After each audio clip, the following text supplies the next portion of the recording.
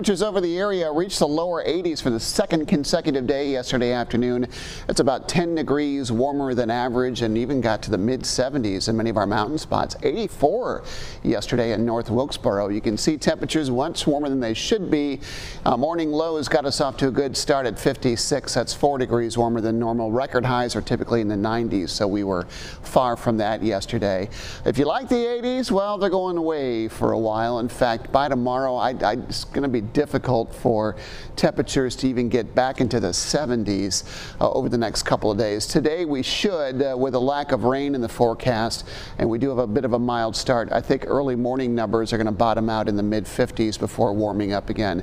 So let's focus our attention a bit more on Delta first, initially what it's going to do today and then what it's going to do down the road for us.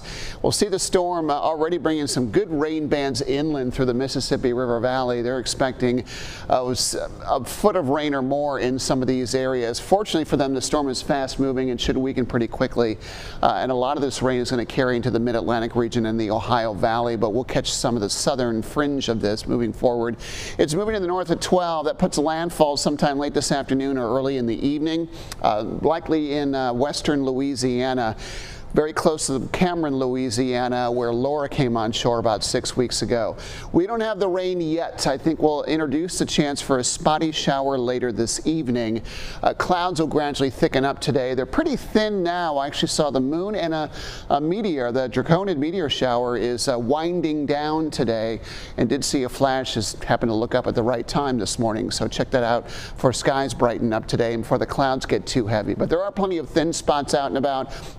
I'm going to call it partly sunny for the day, but we'll start to see more clouds developing by this afternoon and certainly later on tonight. And there's that 20% rain chance I have in place for the evening. Similar numbers for the foothills, high near 70. Northeast winds initially turn southeast, and they should be pretty light for most of the day, then heavier clouds developing later on tonight.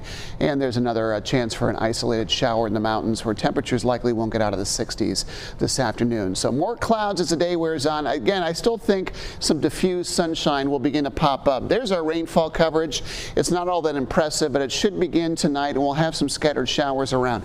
This is one of the drier models, and this takes the bulk of the storm farther north, but there's enough rainfall coverage where we should have some intermittent showers Saturday and a better chance for a steadier rain moving in Sunday. It looks like our western counties are going to catch more rain from this.